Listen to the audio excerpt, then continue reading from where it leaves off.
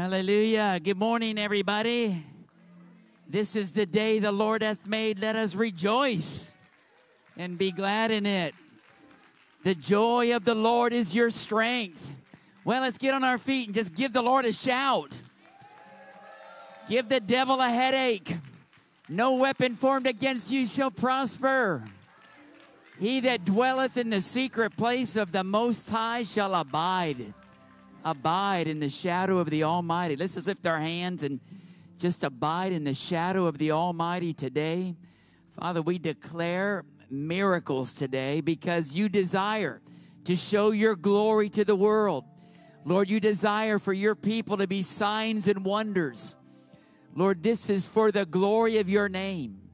And Father, we thank you for what you did last night, what you plan to do today. Lord, we cooperate with what you have designed for each of our lives today. Does everybody say today? Now faith is. Say that. Now faith is. Father, we come with expectation, Lord, of what you're doing in our lives. Lord, we are here on assignment for the kingdom of God. Let your kingdom come. Let your will be done in this earth, in each one of us, Lord, for your glory today. In Jesus' name, amen. Amen. Listen, be seated blow the shofar. A shout of victory. Be seated for a moment. Let me introduce you to some people that you know, most of you know. Maurice Sklar, famous prophet of God, violinist, played for Benny Hinn for many years, and now he's with us. And Benny Hinn's with us too. But Maurice and Carolyn, they operate a house of prayer in the Galilee area in the north. And, of course, a lot of stuff happening up there right now. And we've been partnering in that ministry for over 20 years. Amen. And this house of prayer now has been transitioned into a house of refuge as we've created a safe place for displaced Israelis since the war, and also IDF members who come for respite. And we're caring for them, we're feeding them, caring for them, and making a place. And this place is a place of refuge, too, for the last days. And so we just thank God for that opportunity. Maurice and Carolyn, they travel all over the world right now, but they live right here at Christian Retreat. And right now, yes, absolutely. Just greet everybody. Yes, hallelujah. Something good's going to happen to you. You know who used to say that, right? Oral Roberts used to say that. Wow. We live in very exciting times.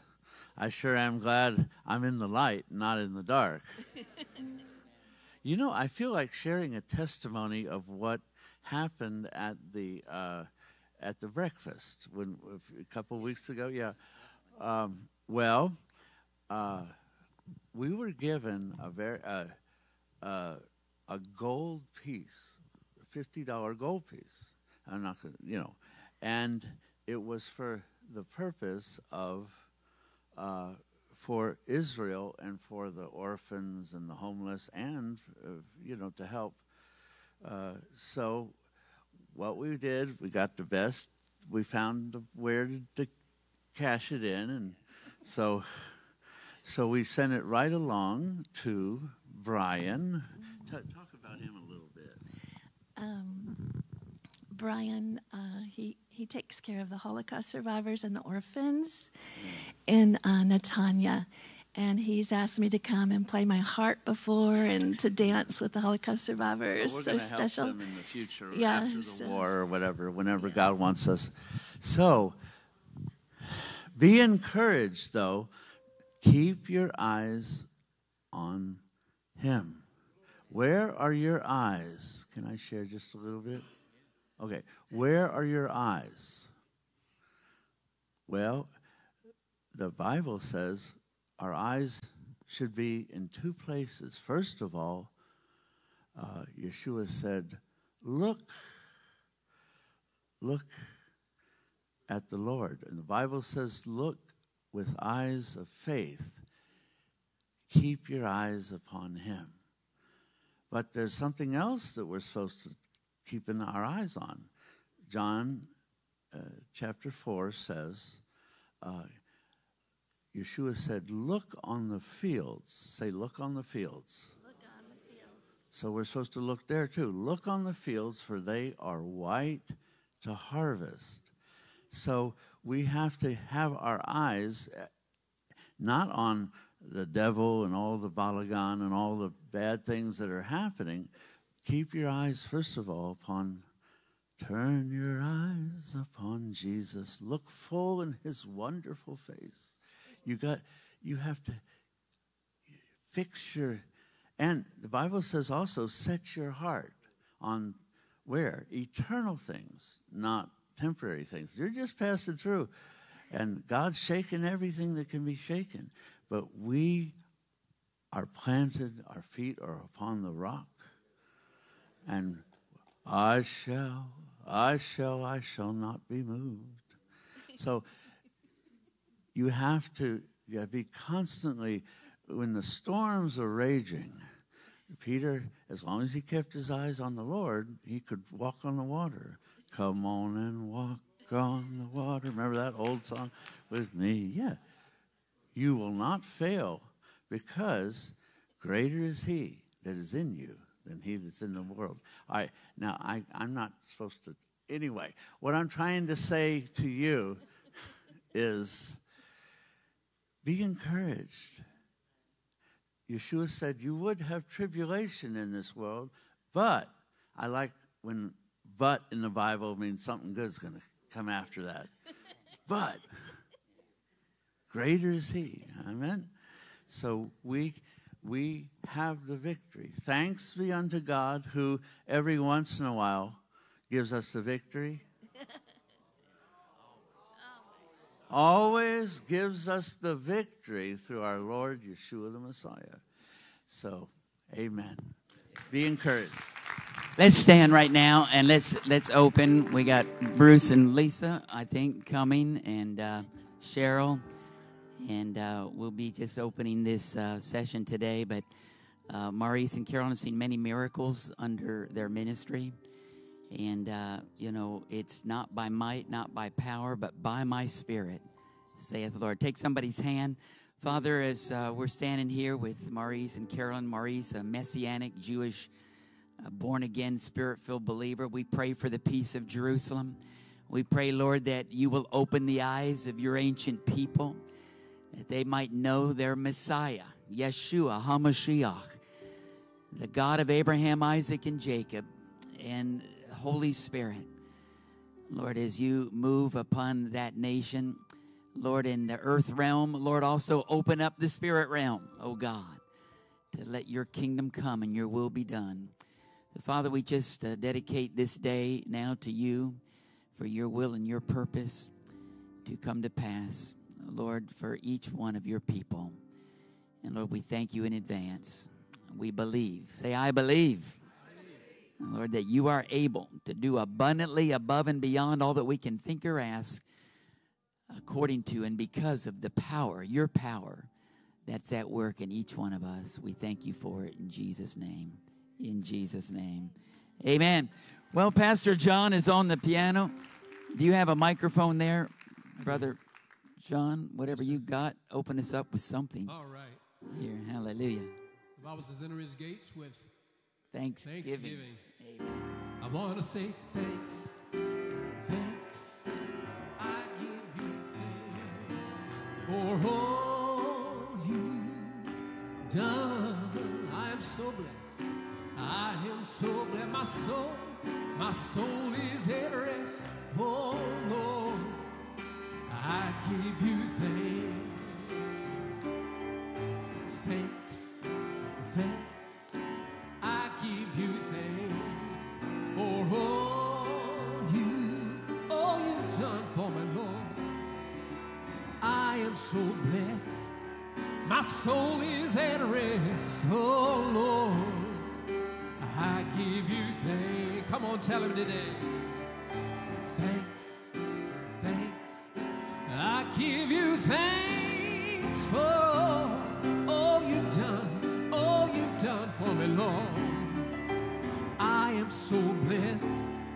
My soul is at rest, oh Lord. I give you thanks. One more time. Thanks, thanks. I give you thanks for all you've done. I am so blessed.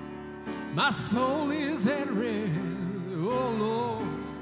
I give you thanks, oh Lord. I give you thanks from the bottom of my heart, Lord. Oh Lord, I give you thanks. And this is another song you probably don't need the book for, even though it was written. I wrote it several years ago. It's pretty simple, first part anyway. Thank you, Lord. Only to you, only to you, I lift my hands in worship. Oh Lord, I lift my hands in worship. Only to you, only to you, only to you. Oh Lord, I lift my hands. I lift my hands in worship. Only to you. Only to you. Only to you. Oh, I give my heart. I give my heart in worship only to you. No one else but you, Lord. Only to you. Only to you, oh Lord. I lift my hands in worship only to you. What key am I in? Only to you. Only to you. I give my all.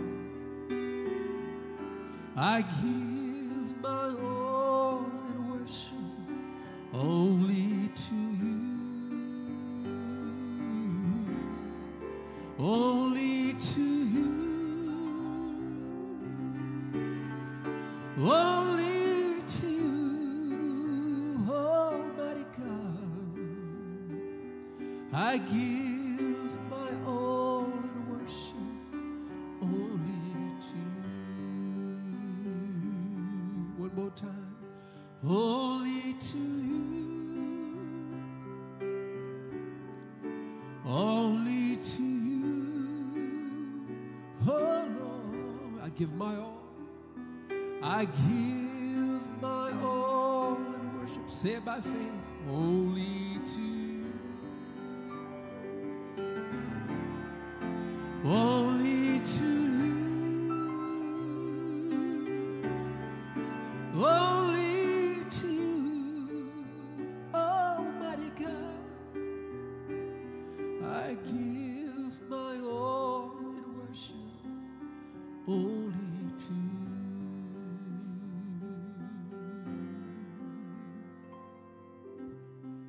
Thank you, Lord. Be welcome in this place, Lord. You alone are worthy, Lord. We could do nothing without you, Lord. Whatever expectation we have today, Lord. So many that need to be healed spiritually, mentally, emotionally. But Lord, you're able to do exceeding abundantly above all that we ask or even think, Lord. We thank you, Lord.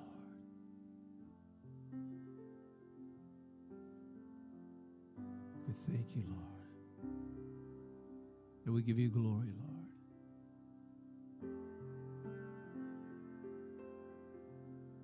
Say this again. Jesus, Jesus, Jesus.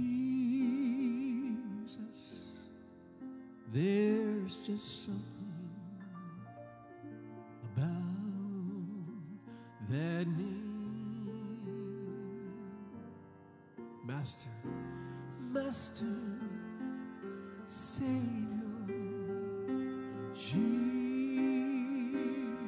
like the fragrance after the rain. Jesus, Jesus, call him Jesus. Let all heaven and earth proclaim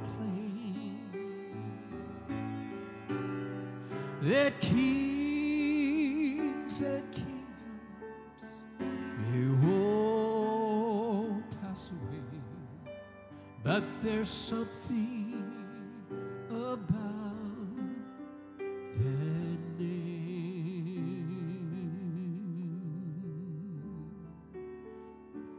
Only to you we lift our voice.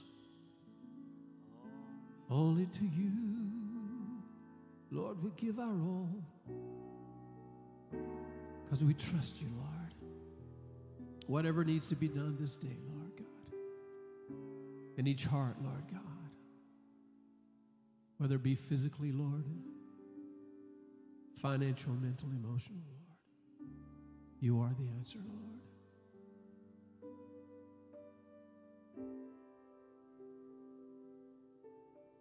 We bless your name, Lord.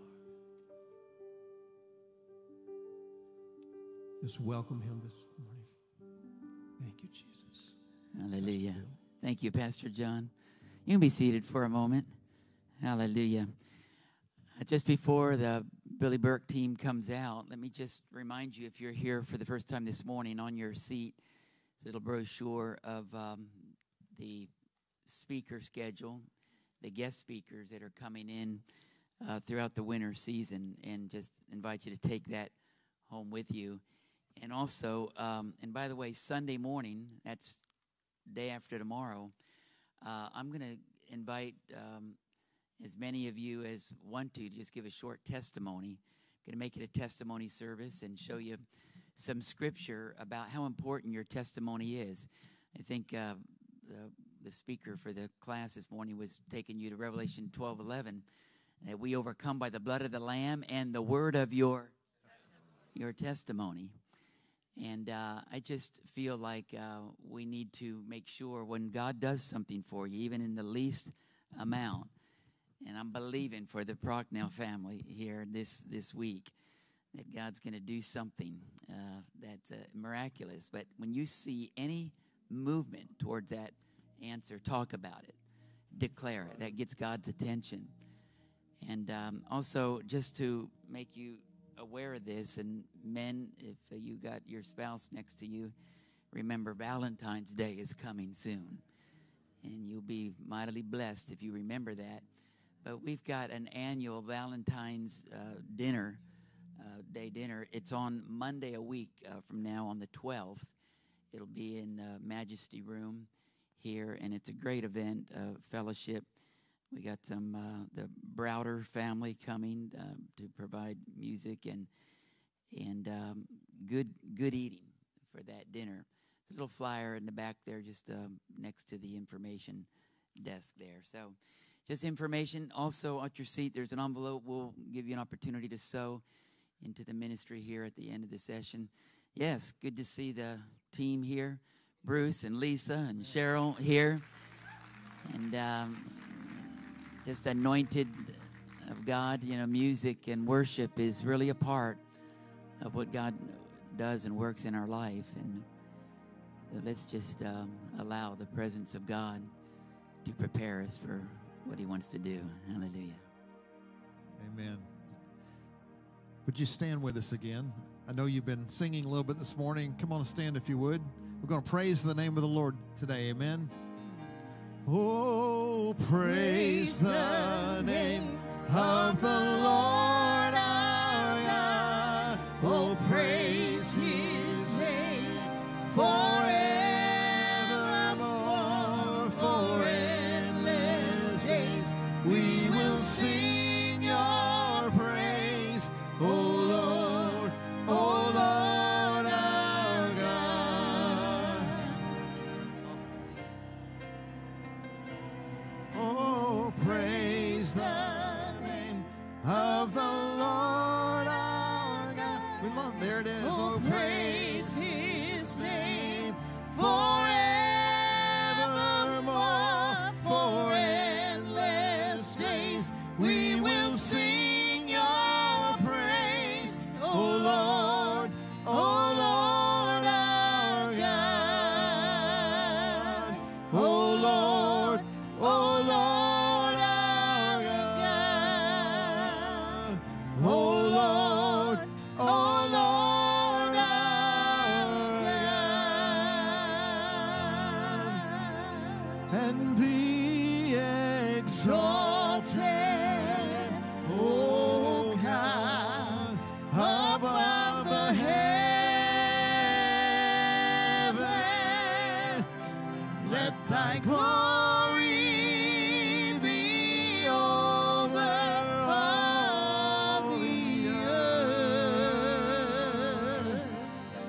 Be exalted, O God, above the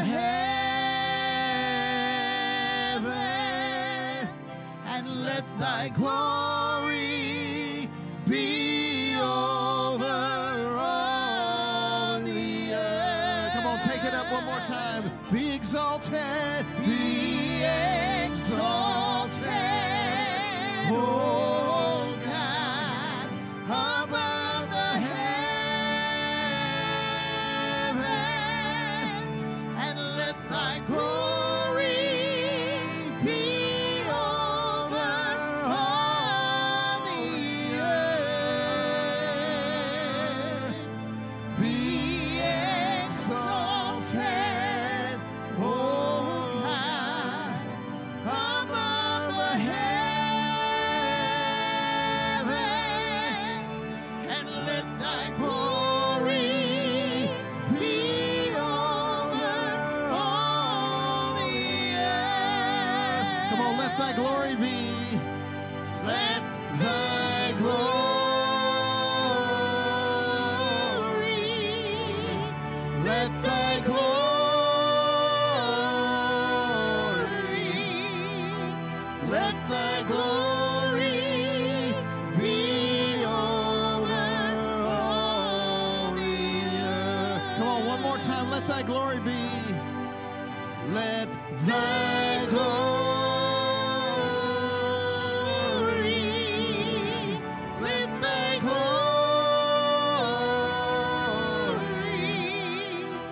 let thy glory be over all the earth.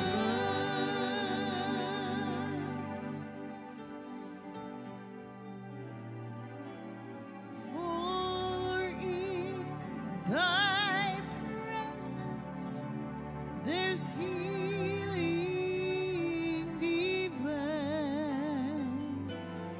No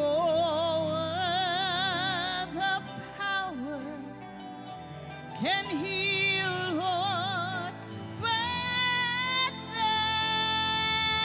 Come on, sing it now. thine. And Holy Spirit, thou art welcome in this place. Holy Spirit, thou art welcome in this place.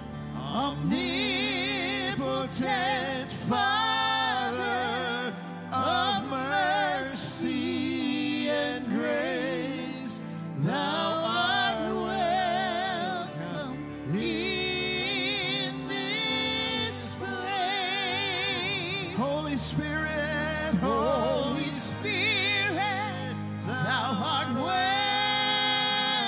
welcome in this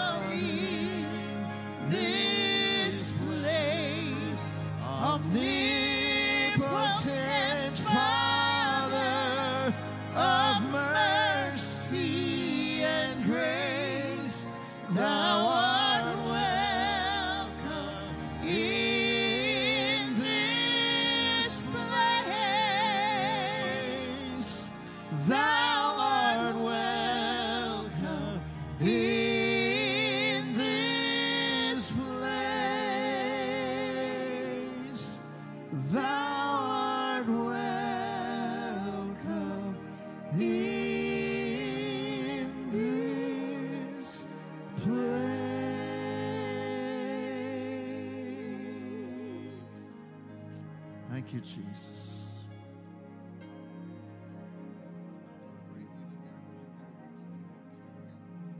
You are great. You do miracles so great. There is no one else like you. There is no one else like you. You are great. You do miracles so great. There is no one else like you. There is no one else like you. Come on, sing it to him. You deserve the glory. You deserve the glory and the honor. Lord, we lift our hands in worship as we bless your holy name. You deserve the glory and the honor. Lord, we lift our hands in worship as we bless your holy name. Come on, lift it to him now. For you are great. You do miracles so great. There is no one else like you. There is no one else like you. You are great. You do miracles so great. There is no one else like you.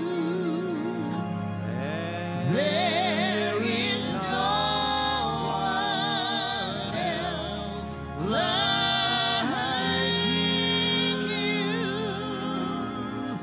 There is no one else like you. There is no one else like you. This is my story. This is my song. Come on, everybody, praising.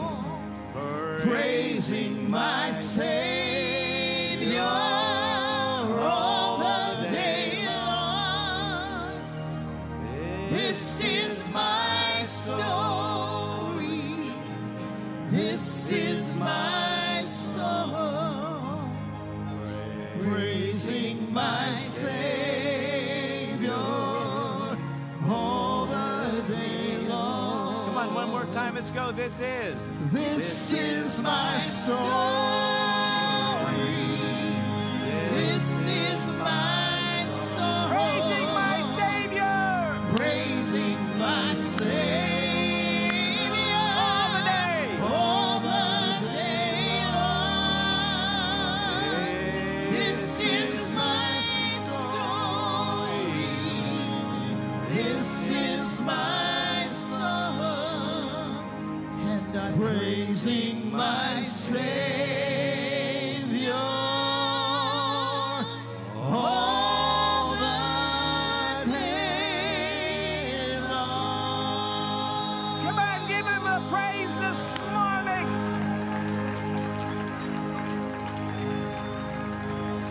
Wow.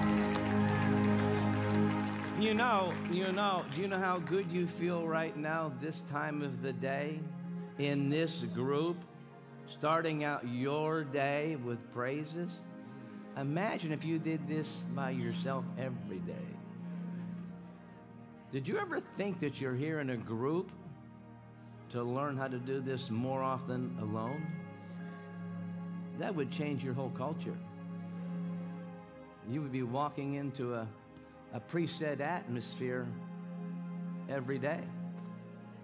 You know, I mean, whether there's musicians or keyboards or whatever. I mean, Jesus never had a praise team. I never seen the Apostle Paul turn around and say, "Then sings my soul." But yet they were in that constant atmosphere. It's because they lived a life of preparation. It wasn't a place to visit. He was part of them. He consumed them. Paul said, "The love of God constraineth me." How could someone keep doing what they're doing, being beaten, being rejected, being shipwrecked, fighting devils, fighting the Sanhedrin? How could you continue? And he didn't take that many offerings. And he probably didn't drive a nice car. And he had some conditions with his eyes, but he just kept going. How did you do that and not complain? Look at your neighbor and say, "Don't ever be a whiner." Come on, tell them right now, don't it? Come on, say, "You'll never make it whining all the time." But hey, how, listen to me. Hey, you whiners, listen to me. How did he continue the course? "I fought a good fight. I've continued, I've finished." How did he do that? He lived it. It sustained him.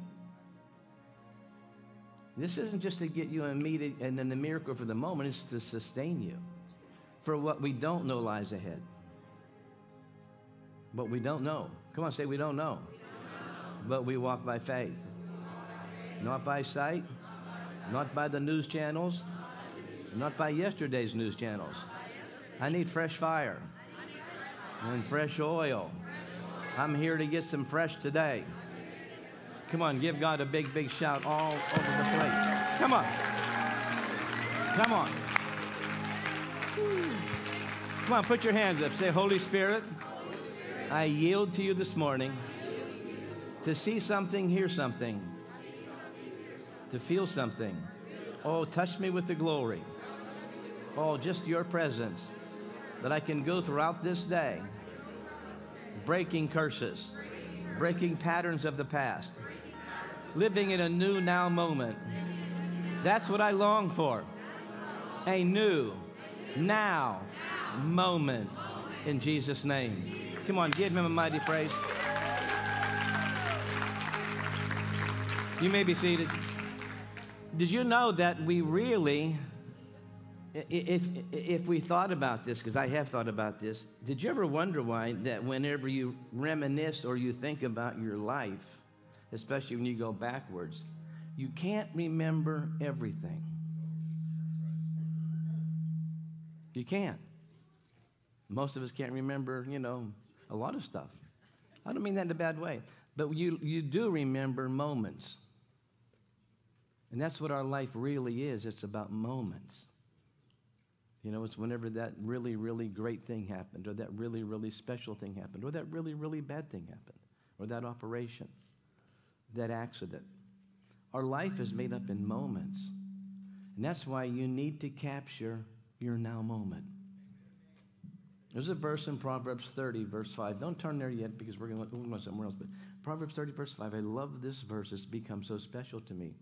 It says of God himself, he captures the wind with his fist. Come on, hold your hand up. He captures the wind with his fist. He grabs the moment. He seizes the moment. Too many people are in meetings like this thinking about tonight, about tomorrow, about next week, and they miss their moment. You don't want to do that. You want to begin to what? Be attentive and live in your now moment. Don't be controlled by your past because you don't want to be defined by your past. You don't want to be defined by your challenges or your failures. You want to be defined by who you are today. If you show me your high school picture, I won't know you. Come on, say amen. I'll say, "Who's that?" And you'll say, "Me." I'll say, "There's no way that's you." Because we're not defined back there. that's a part of your life. It helped get you here, good, bad, or ugly. It helped get you here. But it's not who you are today. Hopefully, it's not who you are today. Amen. Hopefully, all of the church services and all of the singing you've done, hopefully, any Bible reading you've done at all has helped begin the process of that transformation. That's what the Holy Spirit's all about. That's why he heals you. He don't heal you because he's bound to his word. I hate when people say he's bound to his word. It makes him sound like the Holy Spirit's handcuffed and he has to heal me tonight. No. He's been assigned to you with a master plan to bring about a change in you that everybody will see without you opening up your mouth. People feel something around you.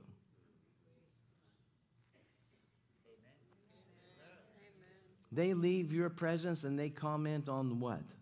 Boy, did she have nice teeth. You don't want that, even though you do have nice teeth. That's not what you want. I'm going to find out where she got that lipstick. I mean, that looked like, I hear there's a lipstick with no lead in it. I think that's what she's wearing, no lead lipstick. You don't want people to know you for that. You want people to know you for what? That I feel around her. I would tell my grandmother when I would leave spending some time with Catherine Coleman, I would say, what kind of perfume does she wear? I mean, I just smelled this perfume around. She said, Billy, she doesn't wear perfume. I said, well, then you ought to go sit there and talk to her because it's just very much powerful. She said, no, she doesn't wear perfume. I said, well, then what was I smelling? She said, Billy, surely you know. Sometimes grandmothers are grand. Come on, somebody, they're just grand. They're more grand than they are the mother. Come on, can you say amen? And those were little pieces of information that you learn, but you don't understand. Understanding is the last thing you get out of the trifecta. Get knowledge, and get wisdom, get understanding. Know why, and know how and know why. To know that's knowledge. To know how is wisdom, and to know why. Come on, say the why of life. The why of life is knowing that understanding. That's why you can look back right now and say, I understand why they divorced. I understand why, he did what he did. Might not have been right, but I understand it. There's a lot of things people do, and I know about it, and they're here trying to get a miracle, and I don't agree with what they're doing, but I understand it. That keeps me in grace. Understanding will keep you out of judgment. Oh, that's so good. None of you are writing it down. That's okay. That's all right. Come on, say, understanding will keep me in grace. It will keep me out of judgment. And the reason we don't have a lot of grace with people is because we just don't know what all they've been through. If you knew what some of these people sitting here today have had to do just to live life and get here today, oh my. I don't know how many years ago, 10, 15 years ago, I was preaching in the Cree Indian Reservation it was so far up there, I ran into Santa Claus on my way up, And it was 60 below zero. We had over 1,000 Cree Indians every night for 3 nights. And I was talking to he was Chief Billy Diamond. He's gone on to be with the Lord now, but he's well known. You can Google him, Chief Billy Diamond. He was the leader of the Cree Nation, the most prosperous group of Indians, in the Western Hemisphere. They own their own airlines. It's just incredible. But I said to him, these people, because when they would come in the back door, I was on the stage. When they would come in the back door, you could see the steam that would open up when that door opened up. That's how cold it was outside. And the northern lights were hung over them services every night. We would go out and see the northern lights. And I said to Billy Diamond, I said, I'm amazed that you get all these people here. Where do they come from? And he said, Billy, let me show you something. He took me outside. As far as I could see were snowmobiles. And it hit me. This is just like riding camels. And when I pulled in here this morning, I thought, these are just boring cars. And all you have to do is put gas in them and turn it on, and they get you here. Sometimes we forget what people of yesterday, even in some places of the world today, have to do to get to a service. It matters that you're here. And who knows what you had to fight to get here. Maybe you had to take a pain pill to get to a healing service. How about that? Maybe you had to have your wife rub your neck so you could turn it every which way to get here. You have to understand, God sees everything. And he sees every little bit of give that you give. Giving is money, yes. Giving is your praise, yes. But giving is your effort. If it's one thing I could say to this morning, I'd like you to remember, effort means everything to God. Because as you get older, it takes effort to do everything. Hey? What was easy, surfing when I was younger, now I got to really think about it. Come on, somebody. I never thought about sharks. Today I do. Come on, somebody say amen. And it's just crazy how that. I said, how did I ever surf all those years and never think about even seeing a dorsal fin? And I've had stuff bump me, and I thought, there's somebody out here, but there's nobody there. Yeah, there was somebody there. But what changes in us? We change. We change. And it's so important that you grasp the understanding and have more mercy for people. We judge so quickly. They never should have divorced. He never should have had that surgery. He never should have been driving at that time of night. He never should have. I told him not to drink that alcohol. Well, do you know why he was drinking it? Does that matter to you? All these things, they fill a void. The problem is the void, not the drugs. Drugs is not our problem. It's the void that people have in their life to take those drugs. That's why they take the drugs. There's a void there. And they don't want to get involved personally with people. They just want to get involved with something that makes them feel and replaces what God would give or what their wife or husband would give. Or maybe they go to a loveless church. You know what a loveless church is, right? How many know what a loveless church is? That's too many. That's too many. That's where you go in and you just shake hands and you get rigor mortis at the door. Come on, somebody. And then you spend the rest of the day just, getting rigor mortis. And you don't remember sermons and songs and people. And you leave there and you go, I went to church. We need all the help we can get in this hour. I said, in this hour, wickedness is expanding. And it says in the book of Daniel, chapter 12, what? That wickedness will get more wicked, but righteous will get... Come on, give God a big shout. Come on. If you have your Bible, I just want to run a thought by you before we get into anything else here this morning. We have limited time today, and we'll be here again tonight. Boy, wasn't last night a special night, wasn't it? Acts chapter 3. Did I say Acts chapter 3? Okay. Acts chapter 3. There we go. Yeah. Acts chapter 3. Now Peter and John went up together to the temple at the hour of prayer, being the 9th hour. And a certain man who was lame from his mother's womb was carried, whom they laid daily at the gate of the temple, which is called Beautiful, to ask alms of them that entered into the temple. And seeing Peter and John about to go into the temple, asked an alms. And Peter, listening to his eyes upon him with John, and he said, look on us. And he gave heed unto them. Now look at that word right there, expecting. Look at that word. He gave heed unto them what? Expecting. Come on, I want everybody. He gave heed unto them and what? Expecting. Boy, I pray for so many people that don't expect much, more than a prayer. A lot of people, all they expect is your skin to touch their skin. And just go to the beach if you want that. Just go out there and get in the ocean. But that's sad that so many people are in church. They sing the same songs. Some people have an experience, some people have nothing, because they expect nothing or they expect so little. This here man is not even a born-again man. He's a cripple from the mother's womb, but he got into a pattern whenever he would come into contact with people in his position, where his position was, he expected money to hit the cup. He allowed that to be formed in his thinking. Where he was, his thoughts, where he was laid.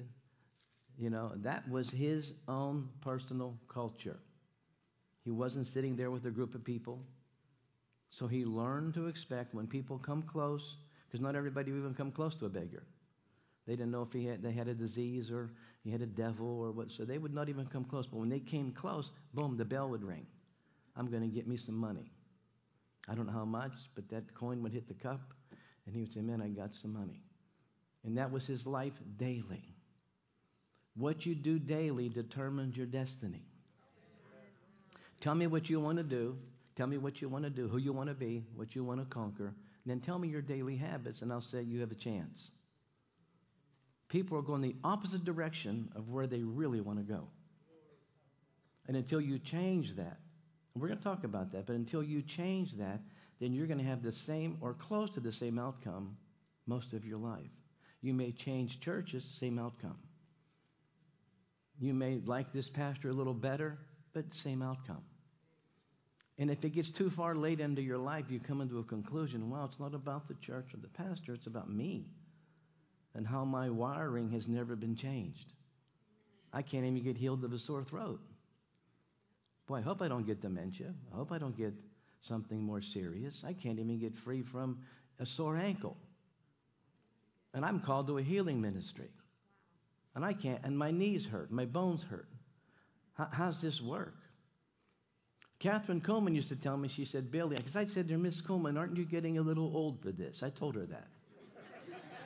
My grandmother said she should have slapped you right there. She said, don't you ever say that to me. I said, well, man, but look what all she does. And she looks so frail. And I said, Miss Coleman, I said, don't you ever think, you know, you might want to not do this much longer? And she said, young Billy, I don't believe you said that. And she said, please say that again. I thought, oh boy, you know, and I told her, and she said, do you understand that spirit that moves through me to touch other people is moving through me, touching every organ, touching every bone, touching every piece of my blood pressure. It comes through me and out to them. And that was what she learned to cultivate. You form your own either good habits or godly habits. A lot of them are good, but they're not godly. Paul told Timothy, bodily exercise profiteth little, but godly exercise profiteth all. 1 Timothy chapter 4. Come on, say bodily. Come on, say the craze of the moment. In America. Bodily exercise. Looking good. Trim. Tone. Young. So there's 3 of us here that have that. Come on, say amen. What's the rest of us do? That's what I want to know. Wait for the rapture. Got to get hurry and get out of here before I get worse. It's really, really important that you understand that God has a plan, that if you go his way, things change. This man here, completely helpless, couldn't even get to the gate himself. So his expectations were, they're going to carry me. I'm expecting to be carried. It didn't start out like that. It started out just an act of benevolence.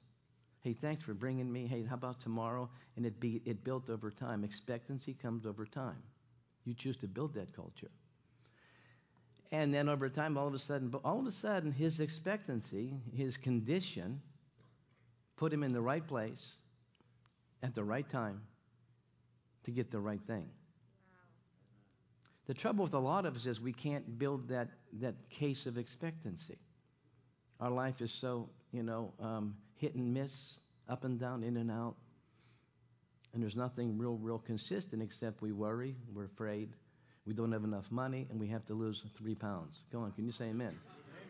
And how am I going to pay for this car payment? And what's my kids going to do when they get older? Do I have enough money to live with when I retire? What am I going to do? And how can I get a job? I mean, the job market, I'm not that fast. I'm not computer literate. What am I going to do? And your thoughts are all going down, they're circling the drain. So you come into a meeting and you think, man, I got to get some encouragement. No, you have to get saved or delivered or something. You got to get a new way of thinking. Unless your goal is just to get to heaven. See, if you don't care how your life is here, I mean, hey, it doesn't matter with this body, don't matter how I feel, don't matter what's going on, just so I get there. I got a lot of friends there. And that's a lot of people's goal. And they throw to waste the years that they're here. He came to give you life and life more abundantly when you get to heaven. No. Life more abundantly here. But that's not automatic. The day the Garden of Eden closed, automatic stopped. There was no automatic presence anymore. It's just something that has to be cultivated. We're living in a very sick, sin-ridden world, getting worse by the day. There's more diseases now than ever before. Half the people that I pray for have never heard of what they have. I'm going to have to hire somebody just with a medical dictionary. Did you hear what that is there? What is that? Is that really a disease? The names they come up with. And people get stage 1 mixed up with stage 3, and stage 3 mixed up with stage 4. It's so convoluted. And so it's very difficult with what's going on in the news and the weather, and it's, with politicians. I mean, it has divided our country right down the middle. And you're either red or blue. And if you're blue, dear God, you better hurry and get saved or you're not going to heaven. And if you're red, you're guaranteed to be there. Come on. Nothing could be more crazier in our whole life. What happened to you must be born again, red or blue? What happened to that? Culture's replacing what's in this book. So here's a guy here that really, he wasn't even born again, didn't have the Spirit inside of him. Yet because of a need that he had and a pattern that was formed, he expected, every time that he got to that gate, he expected money. He's living a more expecting life than half the Spirit-filled people we know. So what is the secret here? Is there a principle here that we can talk about real quickly here? Because I don't want to be long on this, but I'm just so tired of praying for people that all they're expecting is a prayer. I actually prayed for a guy. I tell this story a lot because some of these stories will stick with me till I meet Jesus because they're just so profound in teaching. And this man in a wheelchair for 20 years, I went to pray because I knew he was going to get out. One of those, this guy's getting out of the chair. I didn't know he was there 20 years. I didn't know that he had no feeling, couldn't walk, couldn't stand. I don't get readouts on everybody that's in a meeting. And if I did, I'd rip them up and throw them away. I don't want to get a readout. I want to get a downline. Come on, a download. So this guy, I went over and I said, sir, tonight's your night. And he said, oh, Billy, I'm glad I'm here. Just put that prayer on me. Put that prayer on me. I said, okay, I'm going to pray, then you're going to walk. And I don't know, we were at the Presbyterian Church in downtown Pittsburgh, where I was healed, where Catherine held meetings. And so we were in the aisleway. I knew right where we were. And I said, I'm going to pray for you. And then tonight we walk. And he said, don't embarrass me. That's what he said. And I didn't know what he was talking about. I mean, I do a lot of preparation to get to this point. I don't walk out here just after I've had, 2 fried eggs and a piece of toast and called a bunch of people on the phone. I spend late last night getting ready for this morning. And I'll spend most of today getting ready for tonight. Because if you don't prepare, then you give the devil so much room to just put all kind of stuff up in your head. The talking snake is always talking. And so is the Holy Ghost. But which one do we listen to? I said, come on. I said, let's go. And he said, Billy, you're embarrassing me. He said it came out over the microphone. So people in the balcony and people downstairs, they heard this. I didn't know quite how to answer that. And I said, no, what do you mean? I didn't come to walk. I came for prayer.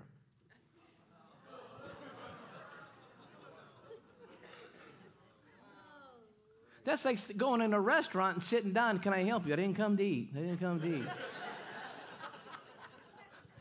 I just came here to sit and listen to the music that's in the restaurant. I came for the music. Well, that's okay on a regular basis, but there's a sign out front of this church tonight, miracle service. healing. I mean, I would think you'd want to be not here. He said, I just want prayer. I love to hear you pray, and I just put a prayer on me. And I know I'm pretty sensitive. I don't want to make anybody feel bad, but sometimes, you got to say, hey, are you awake? Do you understand what's happening here? The devil is stealing your years. From your grandchildren, from your wife, from what you want to do for God. Not that you can't be used in a wheelchair. We know that's not true. But we're always reaching for more. Glory to glory. Say glory to glory. Oh, you don't even believe it. Say glory to glory. And I said, okay. And he said, I said, come on. I said, let's do this. He said, you keep embarrassing me. I'm going to go back to where I was. I couldn't believe it. So I was stuck there in front of everybody hearing those words. And I thought, what can I do here? So I said, you know what? I got a deal for you. I got a deal. He said, what's the deal? I said, I pray, you stand. Forget walking, you stand. He thought a minute. I tricked him. I stumped him. Holy Ghost. I'm just using words I probably shouldn't use, but I mean, it caused him to pause because it was something out of the ordinary. And he said to me, well, what do you mean? I said, I'm going to pray, you stand. He said, but I can't stand. I said, well, that was before you came here. But see, when you come here not expecting anything, then you don't think anything's going to change. When you go just to do the worship, and when you go just to hear the sermon, when you go, there's a reason for the worship is to take you somewhere where you can't take yourself. That's why people do Uber. You can't get there without help, so you call Uber. And you get in somebody's car that could be a criminal. Come on, somebody say amen here. Could be a serial killer in that Uber car. But you don't care because why? You want to get somewhere. God, we need that attitude today. Come on, give God a shout. Come on, give him a shout. And time was running out because you don't want to force somebody. You don't want to kind of make somebody embarrassed. You don't want to make a spectacle. But I knew what I heard. When I hear something, I'm going for it. If I hear something that's could be, well, maybe that was not for now, I'll back off. I'll get graceful and give space. It's something you learn over time. This one, I heard God say, go get him. Go get him. Get him out of that chair. I don't know what that always means. You just have your mouth, your hands. I said, okay, so here we go. I said, so listen, I got people to pray for here, a lot of people. I'm going to count to 3. I'm going to touch you. You stand. And he just said, he was groaning. If he could talk, I'm calling my mother right now. I'm calling my mother. Where's my lawyer? Can I call a lawyer? And I hurried and touched him. Well, before I touched him, I looked up at his caregiver. His caregiver was holding onto the handles of the wheelchair. I looked up at him with his eyes. Eyes talk. Oh, do eyes talk? He was saying with his eyes, don't look at me. So you're helpless here with this guy that's in a meeting, in a wheelchair, about to get healed, not knowing it. But he needed some work. Everybody you meet that you want to see a miracle, a lot of them need work because something has killed their faith for where they are. We all have faith for where we came from, but we have trouble conquering the new faith because we're running into something that we have to grow it. Everything you've beat so far in your life to get here, you've overcome, but there's things that you could face in the future that you're going to need more faith. Let me say it like this. There's things you want to buy that you're going to need more money. And it's just important that you got to prepare for what you might need in the future instead of living on yesterday's stuff.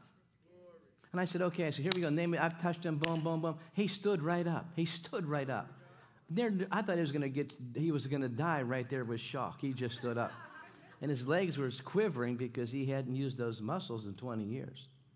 Just quivering like this. And I said, look at you. And he said, I don't believe this. I said, you probably don't, but look. I said, what do you want to do? He said, I want to walk. I said, well, there you go. Go ahead and walk. He walked across the front of that Presbyterian church. And watch this. The place was absolutely going ballistic. They were just they were more happy for him than he was happy for him. They knew what happened more than he did. They were expecting more than he was. And he looked out at the crowd as he's walking. He said, I don't believe any of this.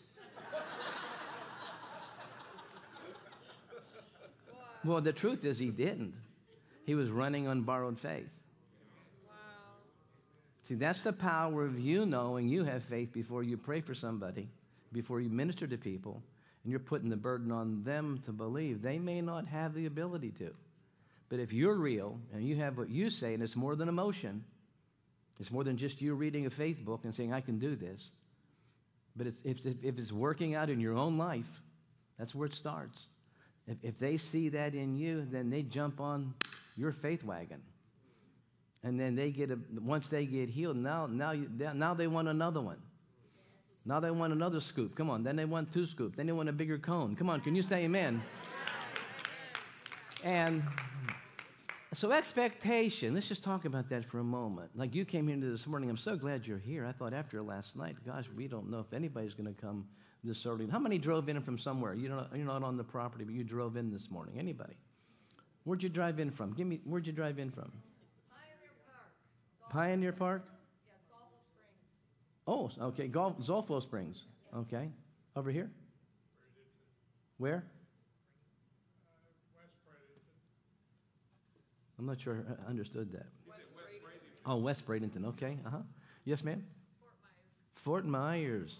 Okay. Anybody else over here? Where? I can't see. The light is in my head. Yes, sir. San Remo Shores. Where? West Bradenton, San Remo Shores. Dan? San Remo. San Remo. Okay, sir. Don't get an attitude.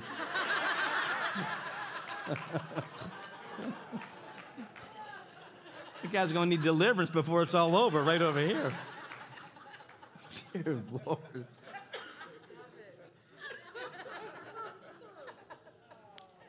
Anyhow, I'm so glad you made it here. I'm so glad you made it here.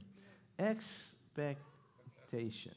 What is it that's going on in our lives that we expect more bad than good?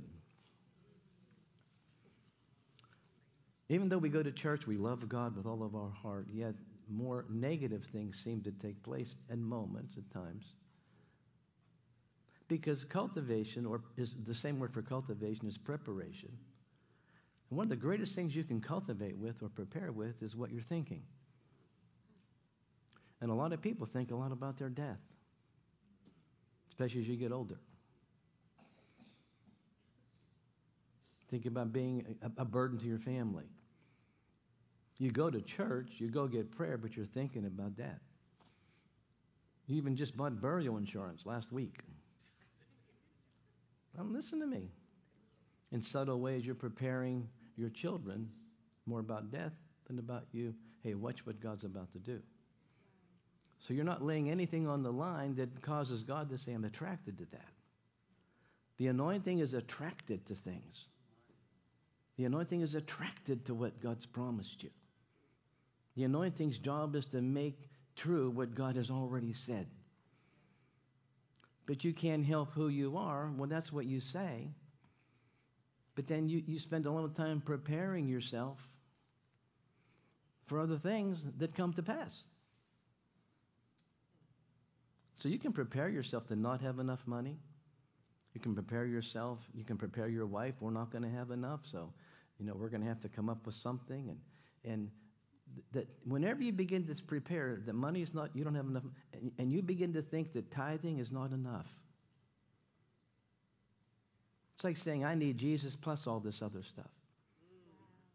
He said, if you tithe, come on, he said, if you tithe, there'll be no room to put it. You can't go get enough buildings here in Bradenton to put the harvest. But see, you haven't grasped a hold of that, so you have to think, I need this, plus this, plus this. We have people working so much, they don't see their kids. They leave when it's dark and come home when it's dark. And they're too tired to go to church or work at the church. And now we say we understand that. I do and you do. But somewhere in that chemistry, there's something not right.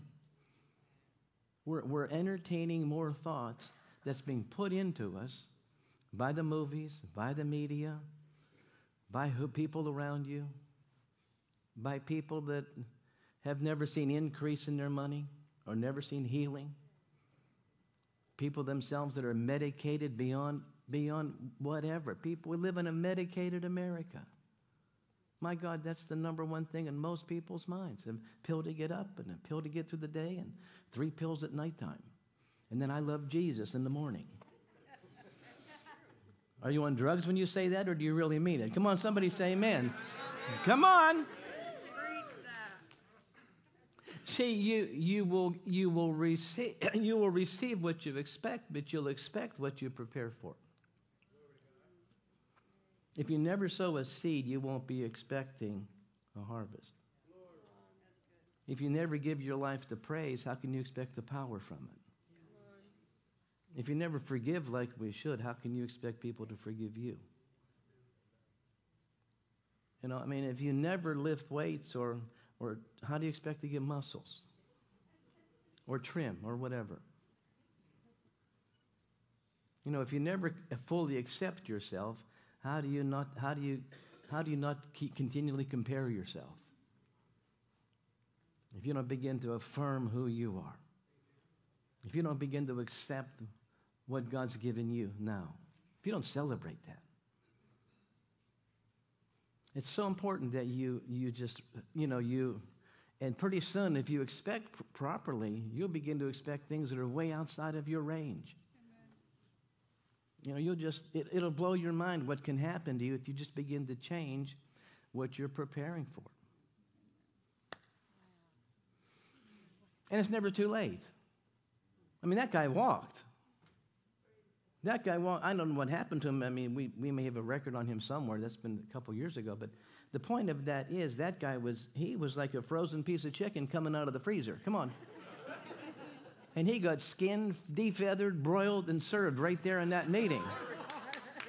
Come on, somebody give God a shout here. Now, that does not always happen. It's because a lot of people get offended so easily. It's amazing. It's just so amazing to me what offends people in a healing service.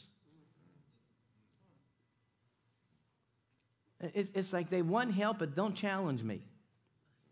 They want help, but don't push me. One guy came to my meeting. He said, I don't fall for anybody. I said, I'm going to pray for you back here. I'll stand back here. My God, I don't want to touch. I don't want to get cooties myself. Come on, can you say amen? But what an attitude. Where'd that come from?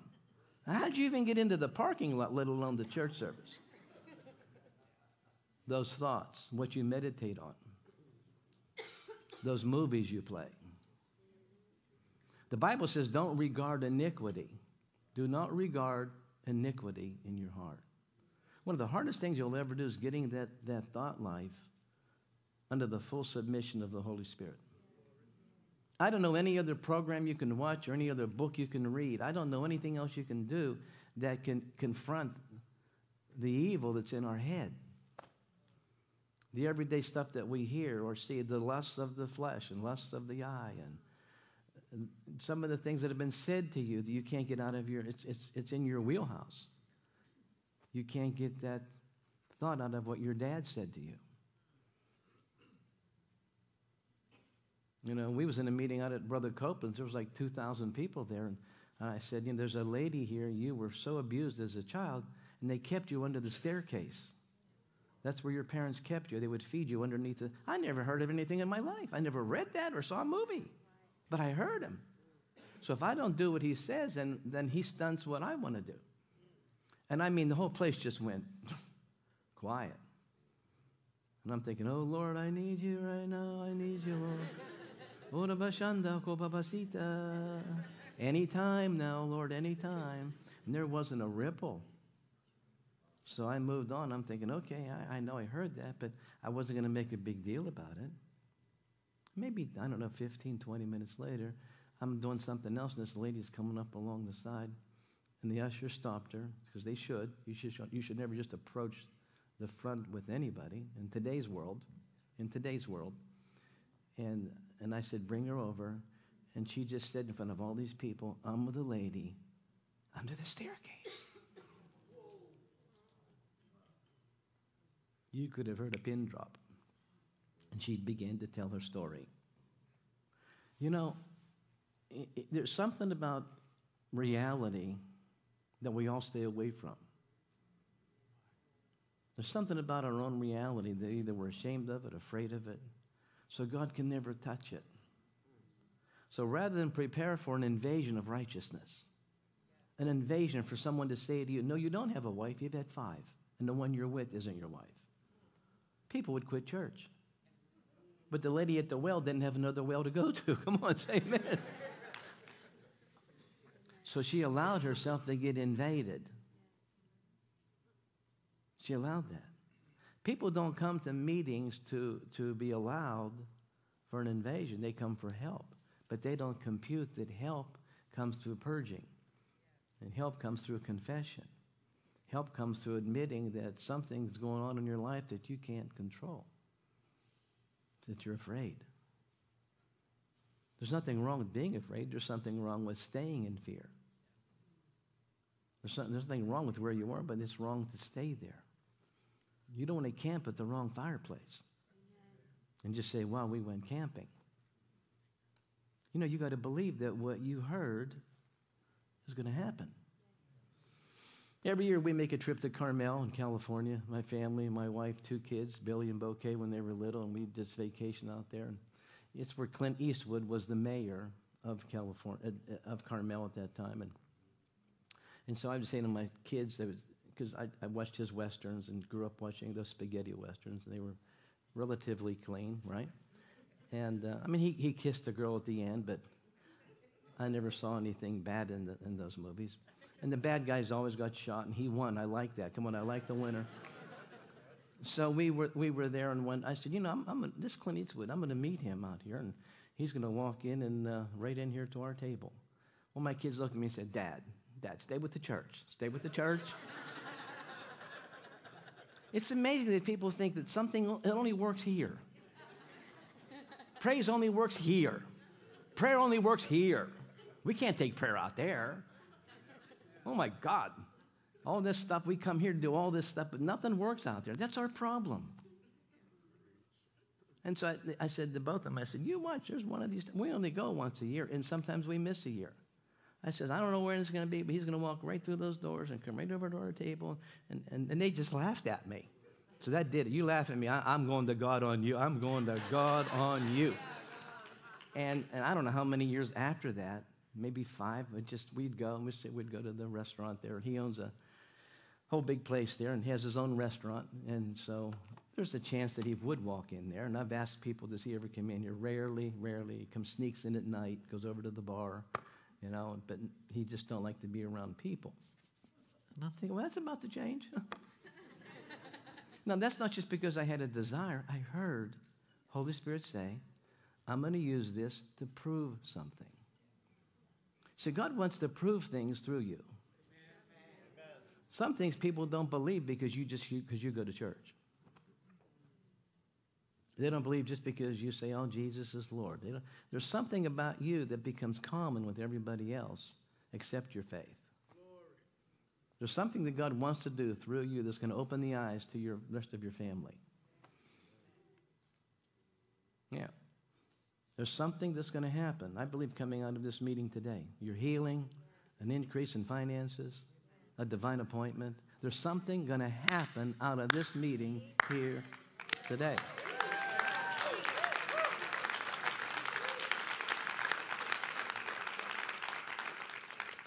So, I don't know, a few years ago, we were there at the restaurant, and we were sitting around the table, and the waitress comes, and she waited on us, and I said, I'll just take a bowl of chili. And I'm whispering underneath my breath, oh, God, let it be today. Let it be today. It was just one of those days I needed some living proof, you know, just, and so I think it was my daughter, Bouquet. She said, well, Dad, is it today? Is he coming in today? Well, let me slap you and then say, yes, he is coming in today. See, because faith can make you seem weird. Saying, I'm going to walk, I'm going to see. You watch, I'm going to see. You know, this growth on the side of my face is going to disappear. I'm going to own the place that I'm working in. I'm a waitress today, but I'll own this place someday. Those are decrees, and sometimes it seems reckless, but you're saying more faith than you even realize. You know, there's a thing called so positive. Kill me, Jesus said, and I will rise again the third day. Oh. We don't know how radical that must have been to the people that were looking at skin and bone and flesh just like us. Go ahead and kill me, but I'll rise again the third day. Wow. So I'm sitting there eating my chili. It was so hot I had to sip it. So I was down on this sipping my chili, and here comes this big shadow.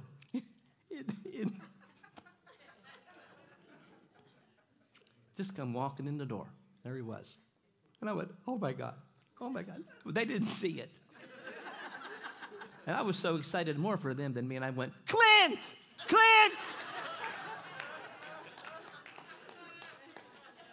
He looked over, and how could he not come over and say hi, you know? She starts walking over, and here's my daughter, my son, and my wife, like, don't you ever mess with me. Don't ever mess with me. See, this stuff we believe here is more than just for the altar. This works. But you got to work it. You say, but that's so shallow. Maybe to you. I like confirmation. I don't want to live without confirmation. I'm not God. No, listen to me. I always have the opportunity of being wrong, of missing something. I want to know what I'm hearing. I don't want to get so, big in my genes that I can't miss it. I like knowing that I'm on target when I walk into a meeting, like I'm hearing at a high level. And that don't mean that everybody always cooperates. Doesn't mean everybody's going to listen to you. But God will give you confirmation that what you're hearing is correct. So I walked out of that restaurant. I was floating out of that restaurant. So then my family says, well, what's God saying to you today? What are we going to do? But I came in a dad and left a prophet. Come on, can you say amen? It's important. No, it's important at your stage right now where you are, that you begin to think the kind of thoughts you're supposed to be thinking and quit letting people plant all the wrong seeds in you.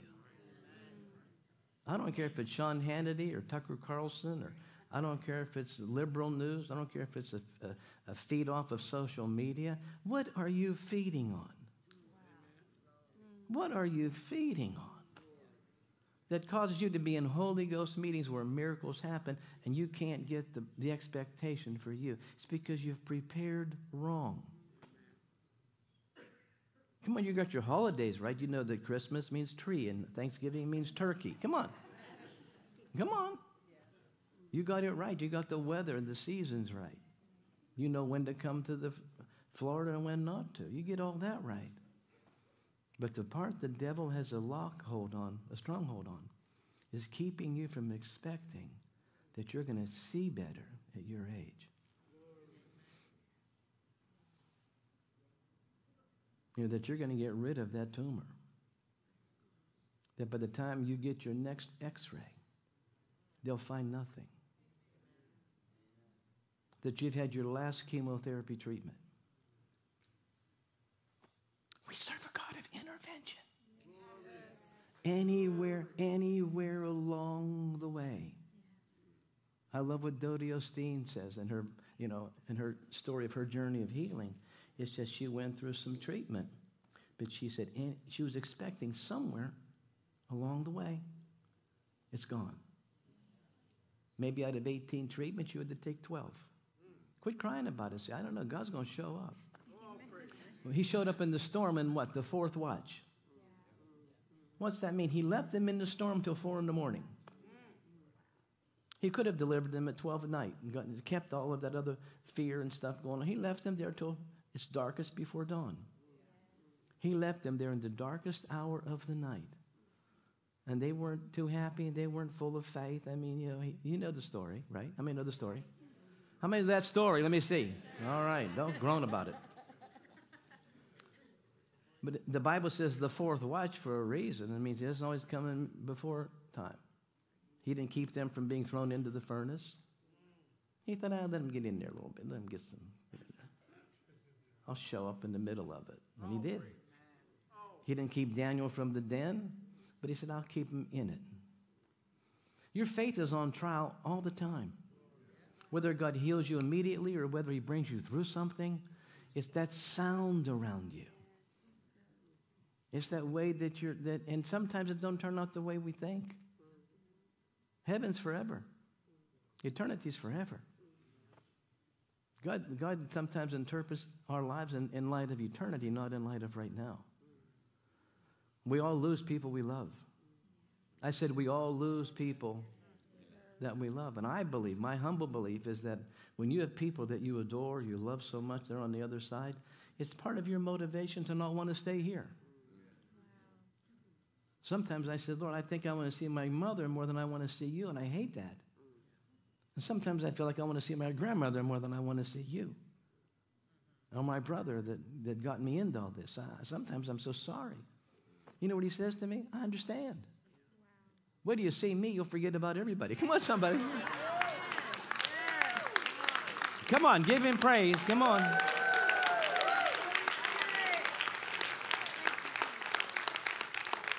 All we know is what we know. But that don't mean we can't change and develop new habits that really attract the anointing. And sometimes we have to jump on other people's faith and borrow some stuff to get there. Don't be too big for that. Humble yourself a little bit. He helps humble people. You know, if you're always thinking, I have enough and I've seen this, and, you know, one guy came up, he said, you know, I was around in Oral Roberts' days, and I knew Oral's personally, I knew Morris Cirillo personally. He was naming all these, you know, super people. And I said, those are amazing people. I said, I just love all those people. He said, yeah, but I heard you were here. And I'm thinking, he was treating me like I was roadkill. Come on, somebody. And I thought, hey, buddy, hey, I'm part-time ventriloquist. I talk without you knowing. So I was saying, God, knock him into yesterday. Knock this guy. Because people sometimes just don't know how to respect you, what to say. They're awkward with their words. And you can get offended very, very easily. And I said, well, sir, I'm glad you met all those people, but let's get to the point. What's going on here? Well, I don't know. I just thought I'd let you know. I just want to let you know that he has a pedigree. I've been around all the superstars. Who are you, you know? And I said, I just don't want to get into it. I'm not on Mount Rushmore. Don't intend to be, don't want to be. I don't want to be. I'm flesh and blood, not rock. Come on, can you say amen? And so I touched him. He got healed. He got wonderfully healed. At least at that moment, he manifested healing. And he said, man, that's amazing. And he said, wow. And I could see what he was saying is, how'd you do this? Here's what I said. Well, they softened the ground before you got here. One guy said, I was at Benny Hinn's and this didn't happen. I said, but Benny helped this. Don't you get it? We're working together. He helped this. His prayers, his anointing softened the ground that you could get healed here tonight. And he was just stunned by that. People are stunned that we're working together. That when you go to heaven, you're going to bump into your favorite enemy. Come on, say amen. And you're going to gag it. You're going to, how'd you get here? He's going to say, the same way you did. Come on, say, saved by grace. Saved by grace. Not by works. Not by works. You can change what you're expecting. You can change. Because if you don't, then you're going to get just more of the same as you get older. You know? One girl asked me, you see her on television today. She's still on television today. But she came to a meeting. She said, am I ugly? I said, you're far from ugly. And I said, I hate to measure people like that. I said, but you asked me the question, you're not ugly. She said, why do I attract all the losers? I'm thinking, dear Lord, I don't know if I want to pray for this lady. I didn't have an answer in myself. I didn't read a book, so I have to hear. So I took a step back. I said, so say that again. She said, I attract just losers. They don't have a job. You know, they're after one thing. You know, they just want me for this. And I said, well, you are a celebrity. You know? She said, yeah, but she said, don't you understand? I want somebody that really, really loves me. You know, and I'm thinking, yeah. And here's what the Holy Ghost said. He said, tell her that what's inside of her is attracting losers. It's what's inside of you. It's a signal you send on the inside. You'll attract depressed people. You'll attract people that don't really care about you, that will continue to use you and abuse you. So I said to her, I said, you need to really change your inside. It's a magnet. It'll draw people or it'll repulse people. And you can't hide your inner man. You can hide your words. You can hide your actions, but you can't hide what's in here. People that are around you long enough will pick up that you're a user. You're a taker. You don't give much. Or they'll discover that all you do is talk about yourself. I was going to lunch with a guy. I get so tired of having lunch with him because all he talked about was him. Never once asked me how I was doing. We'd get down. I think maybe if we change restaurants, maybe if we change this. And it was always about him, and more him. And I got tired of him. And he didn't even know it. No one's ever corrected him. Boy, I'm going to tell you what's going on with the wife. You know, he'd never say, what's going on with your wife? I'm going to tell you about my kids. Never ask about my kids. He would always say about what God's called him to do. Never ask me about my last crusade. I'm done with this. I am just done with I'm out of grace. Come on, say, when you're out of grace, you're out of gas. I'm done. Because I began to expect more, and that's what it was. More of the same. You can change yourself today by beginning. You got to fight through it. You got to say, no, that's just going to keep me where I am. I'm going to begin to expect what I'm reading in these scriptures. If you hear a great testimony, somebody shares a testimony, I'm going to take that and add that to what I'm going to begin to expect. We've had people lose weight in our meetings. If I told you how many people lost immediate weight, you'd all be running down here saying, help me. No, I mean it. It's a scary thing when people come back holding their pants so they don't fall down. Ladies, one lady in Toronto, her pants fell down to her ankles. I had to come off the stage to tell her husband, look, get your wife. So I told her, keep your eyes on the Lord. Raise your hands. Keep your eyes on Jesus. So they had their hands all up, and they were looking up there, and I said, look. And he said, oh, my God. And they ran out of the meeting. They came running back in, waving a tape measure, and said she just lost 4 inches around her waist. No prayer. I don't know if that'll happen today or not, but if you feel your pants sliding a little bit,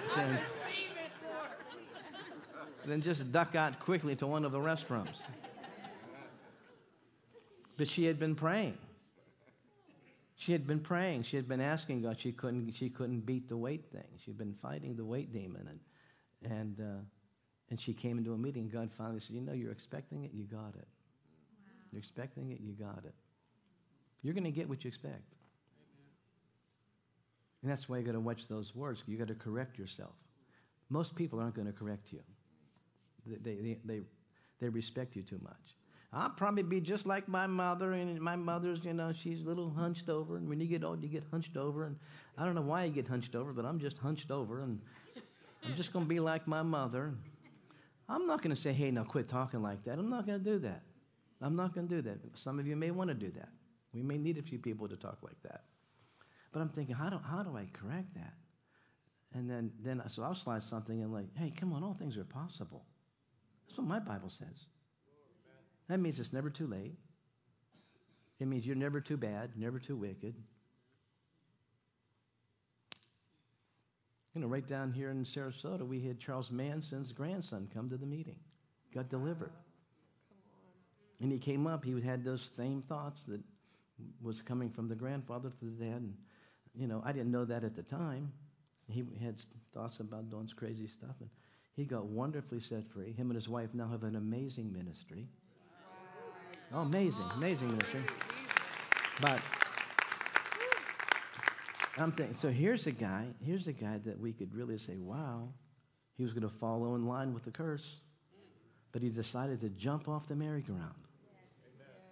How do you get off the merry-go-round safe?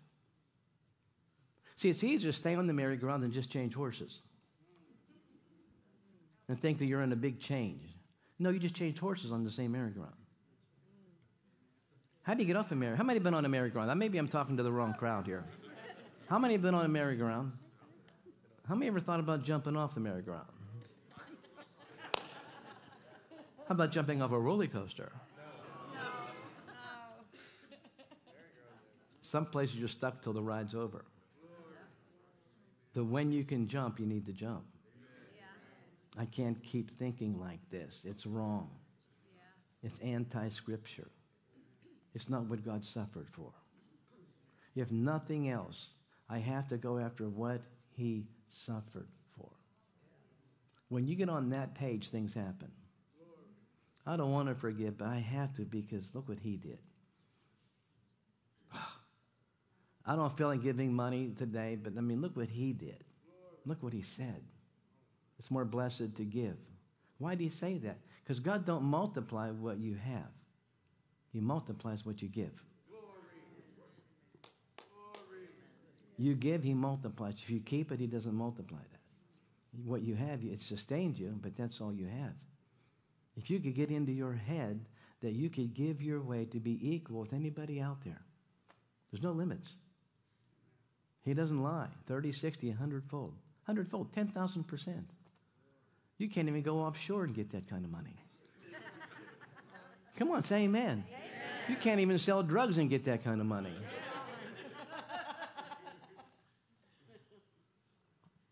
But expecting is such a big part of our life. Like, who are you going to meet today that you think is going to change your life? Could you have a divine appointment today?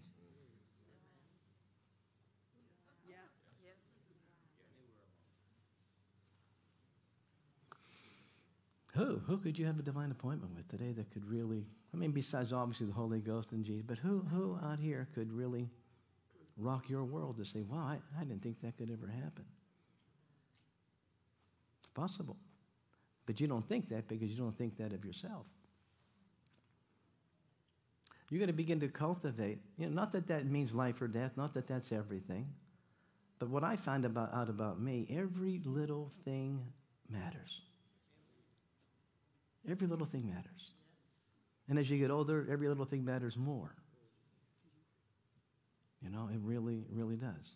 Last night on the stage, I didn't want to interrupt the flow, but I was really dry, and I wanted to say, get me some water. I just never got to it. And David came up and just said, hey, here's some water. I said to him, thank you so much. And it meant more to me in that moment. Oh, my. You got to let little things begin to move you. Little pieces hold up big airplanes. Little hinges open up big doors. And you got to begin to really be grateful. You're sitting here today. I don't know how healthy you are. You look a little healthy. There's a few of you look a little rough, but I'm going to move my head around here now. I'm going over on this side of the church over here. This side looks really healthy over here. But what is it you're expecting out of today? Instead of always saying, I need, keep me in prayer, I need. What are you expecting? What are you preparing for? What are you preparing for? Oh, my. Are you preparing to live alone and be empty because you got hurt? Are you preparing to not see good the rest of your life? And you're researching eye plants, implants, and what are you preparing for? Or are you reading these verses that say, with God, all things are possible? Are you reading the right stories where Joseph was betrayed by family, sold to the merchants, put in prison for how many years? 12 years in prison. First 10, then 2 more. 12 years with a dream that he thought was probably, and it says the whole time he's in prison, the Word of God was trying him. What was the Word of God saying? Well, you were big about believing me when you first got it, but you still believe me. Do you still believe me? Come on, say, do you believe me now? Do you believe me now? It's easy to believe when you're healthy. Preachers preach healing real easy when they're healthy. And preachers preach prosperity real easy when they have money in the bank. But do you believe him today where you are right now? That your circumstances can change. Wow.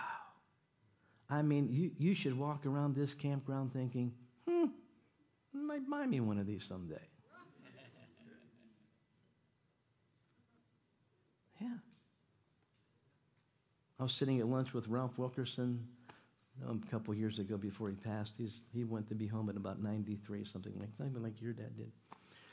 And so we're eating food at a restaurant. He says, yeah, Billy, I'm going to get my results today from my blood test. I said, oh, way to go, Pastor. He said, they won't find nothing. Just casual talking. He wasn't trying to prove anything. They won't find nothing. And it just struck me. I mean, I'm trying to eat. Now can't even enjoy my food. Like, this guy knows his x-ray report before he gets it. I said, so you don't think they're going to find? He said, I don't think. I know they won't find anything. I said, well, why'd you get the test then if you know what's going to happen? He said, well, they need to see it. Billy, you got to live like you can either own it or buy it or it's going to be given. Come on, that's how you got to live. Come on, say, I'll own it. I'll buy it. I'll have favor for it. Somehow, some way, it's coming my way. Come on, give God a big, big shout here. Come on.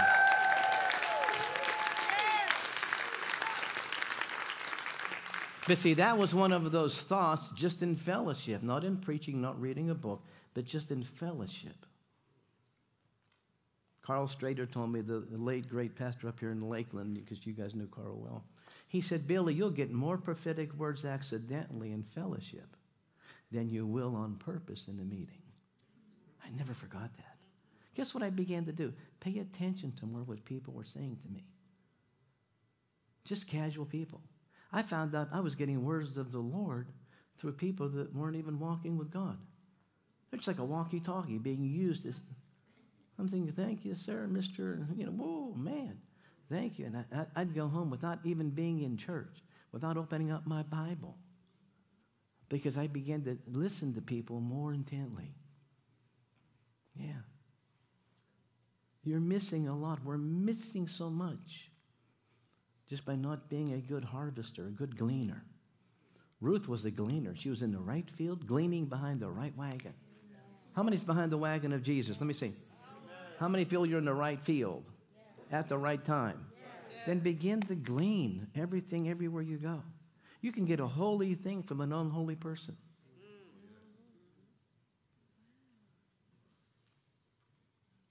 I mean, good turns bad good. I can put my seed in bad ground and turn the ground good. God invested in us. We weren't good. Oh, I don't know who I'm talking to here. Come on. Preach. Come on, say, we were not good. We were not good. We were not a good purchase. We were not a good purchase. It looked pretty bad. No plumbing, No plumbing. no light, No light. odors everywhere. Come on. Odors everywhere. And Jesus said, I'm moving into you. Oh, somebody help me here today. Come on. Come on. Come on. Come on. So I got to watch the time here. It's 10 after 12. You're an investment. And he expects the harvest from you. Quit being so hard on yourself. Quit judging yourself wrong. Start to believe in you. He believes in you. You may have to make some changes, better choices. How do I get back to these expectations? Change your relationships. The wrong people are feeding you the wrong stuff. Change them. Change the programs you're watching. Change your thoughts. If you don't change anything, then you really don't care about how to expect more. Change. Let me add a word to that. Radically change. When you move to California today, and back when I lived there, when you moved there then, or now, same thing. You don't find a church when you first move there. You find a spa. And a gym. That's number one out there. Look good. Got to look the part. Aren't you glad we don't have to look the part today here at the church? Come on. Come on. Come on, somebody give him a shout.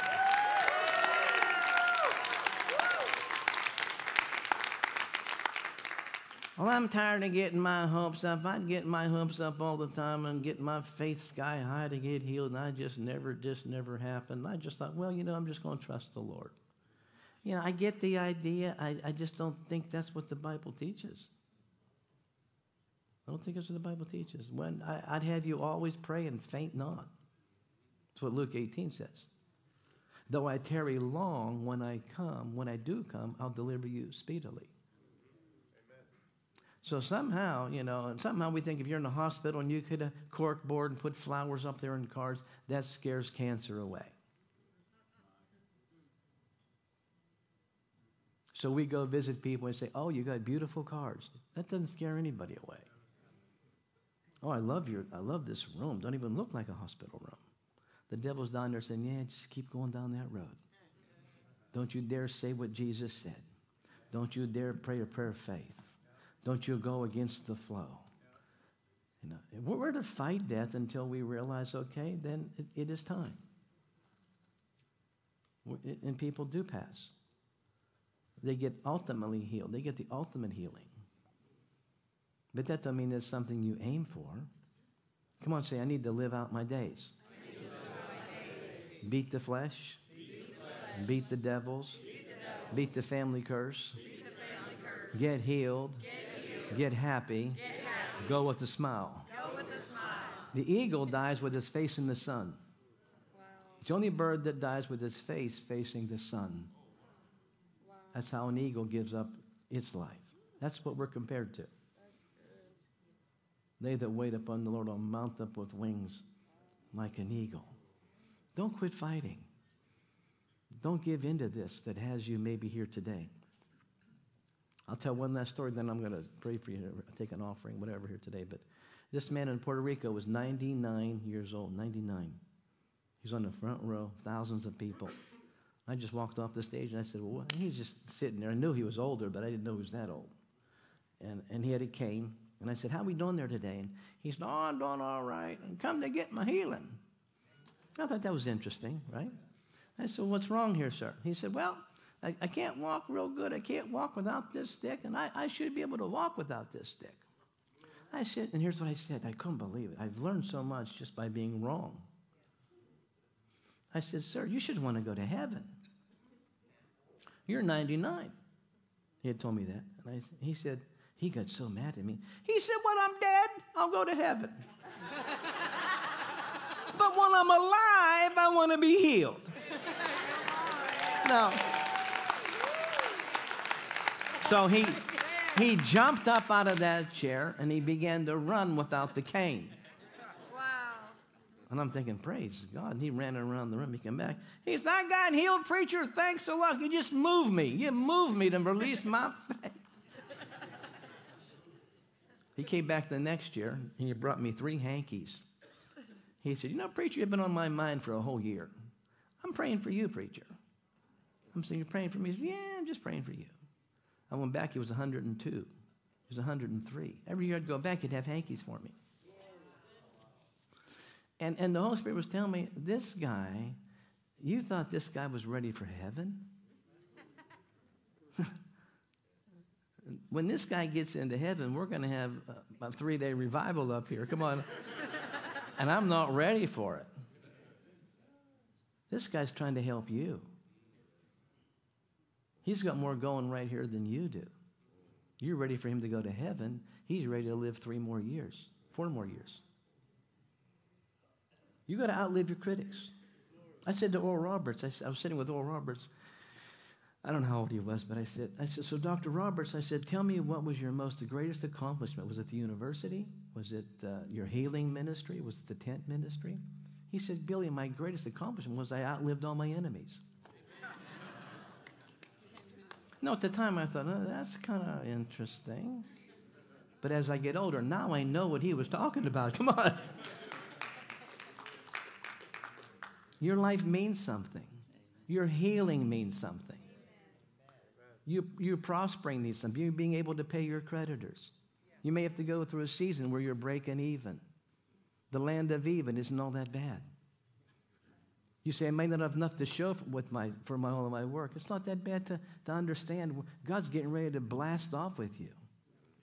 But to get a rocket off the ground takes a lot of fire. Oh, you don't understand how much fire it takes to get something launched. And God's trying to put a fire under you, and sometimes you don't like it.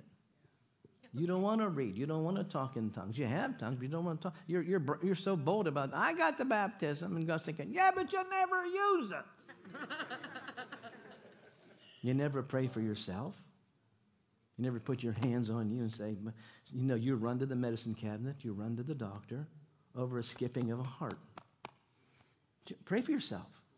You believe in healing. Lay hands on you. It should work on you. Whatever you want to work on other people should work on you. Come on, say, what I want to do with other people should work on me. That's what a wine taster was for. That's what Nehemiah did. He drank the wine before they gave it to the king. If he didn't die, then the king said, I'll drink it. People want to see this. You come with something that works. You don't want a brain surgeon to work on you, and you're the first candidate he's ever had. Come on. Put your hands up all over the place today. Did you learn something this morning? Yes. Come on, say, I'm going to prepare. I'm going to prepare Like crazy. Like never before. I got to invest more time. And thought. And energy. Into the things that I so desire. I have to find out if I'm blowing smoke. Or am I breathing fire? I got to know. The days ahead may be rough. I've got to be ready. I've got to be ready to be healed on the spot. I've got to be ready to release healing on the spot. I've got to begin to believe I can prosper. I may not need the money. I may not need an extra car. But maybe somebody I know does. Maybe somebody in my family needs me to sow something to them. I got to quit thinking just about me. Nothing evolves all around me. This is all about Him. His love, His grace, His power working through me. I declare today, I'm getting ready for a miracle. In Jesus' name. Come on, give God a shout. Come on, give Him praise today. Give Him a mighty, mighty, mighty shout today.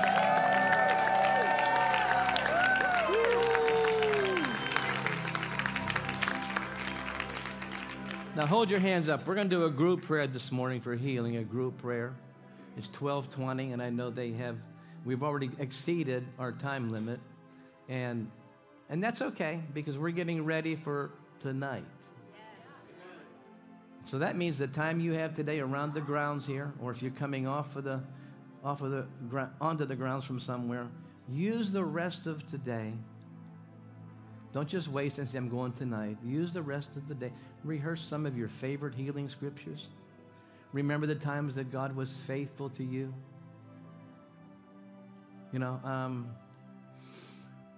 Maybe sing, maybe listen to something. Pull up an old CD or an old 8 cassette track, whatever you have. David had 5 stones. I don't think it's because Goliath had 4 brothers. I believe David saw the size of the giant and thought, I don't know what it's going to take. I don't know if 1 stone will do it. I might need more stones than just 1. So it's important today that you don't know what it's going to take. It may take a little more preparation on your part. My grandmother spent 4 days with me before I went to Catherine's, and all she said was, when she touches you. I didn't know how to get ready for a miracle. I had days to live, fighting for my life. I didn't understand all this, but she said, when she touches you. When I was in that meeting and I saw Miss Coleman's hand coming towards my head, I could hear my grandmother's voice. I could see Catherine's hand, but I could hear her voice. They both were equal. Here comes the hand. Here's my grandmother's voice. When she touches you. And that hand hit my head. I fell and 4 rows of people fell with me. 4 rows.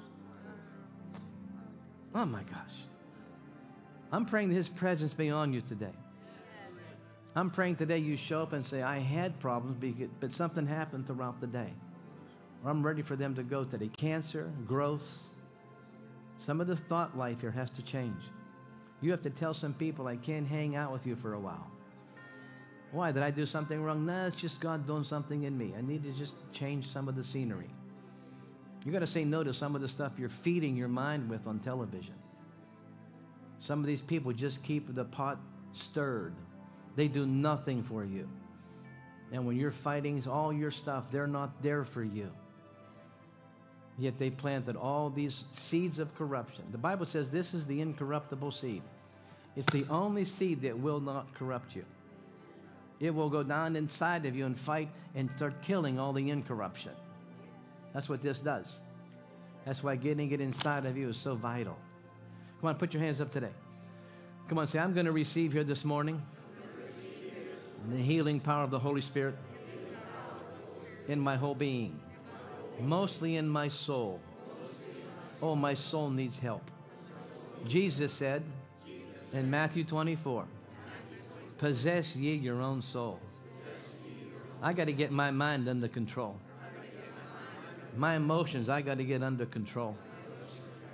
Something has to be different on the inside of me for me to expect change. I got to have change. I know it can happen. It's been promised to me. It has been escaping me, but no more. I declare in front of everybody today, I'm about to be a brand new individual. I'm going to stand in the shadow of all the great people that God's bringing my way. I'm going to learn. I'm going to learn so much, it's going to amaze even myself. I'm getting ready for transformation, for deliverance, for change, to be healed, to be happy, and to be made whole. In Jesus' mighty name. Come on, give Him a thunder of ovation.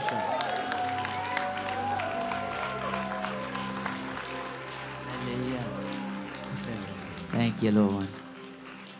Be seated for a moment and take an envelope in your hand and just sow with expectation today as unto the Lord. You know, I heard the Spirit of the Lord saying, and I need to deliver this to you. He said, let not your heart be troubled. Some have been troubled because you've not had the hands of man laid upon you. But this day, I've touched your heart. I've touched your mind. Faith comes by hearing the word of the Lord. And my Spirit is in this house. My Spirit is in you and all around you. Receive the incorruptible word of the Lord today. And let your heart, let your mind, let my Spirit in you be awakened to what I am doing, for I have touched you. Receive from the Lord your God. Receive from the Lord your God. Just take a deep breath right now. Holy Spirit, we receive. I receive. Thank you, Father. Thank you, Father. Hallelujah. Hallelujah. Amen. Amen. Amen.